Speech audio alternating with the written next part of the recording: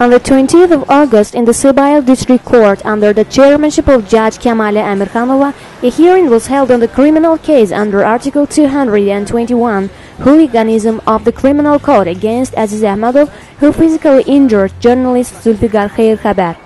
Zulfikar Khair-Khabar's representative Fariz Namazlı, Aziz Ahmadov, and state plaintiff Yusuf Samandarov took part in the hearing. Yusuf Samandarov asked the court to sentence Aziz Ahmadov to 6 months in prison.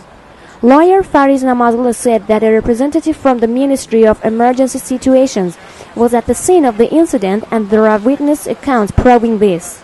He then added that the evidence on the case has not been researched carefully. Defendant Aziz Ahmadov delivered final speech. The judge scheduled the last hearing to announce the decision for 23rd August at noon.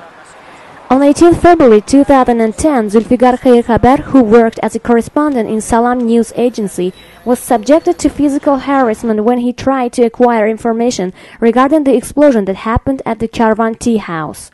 Zaur Gafarov, who presented himself as the owner of the cafe, insulted Khair-Khabar and hindered his work as a journalist. Then the Ministry of Emergency Cases employee pushed Khair-Khabar and tried to carry him from the area. After this, Aziz Ahmadov beat him.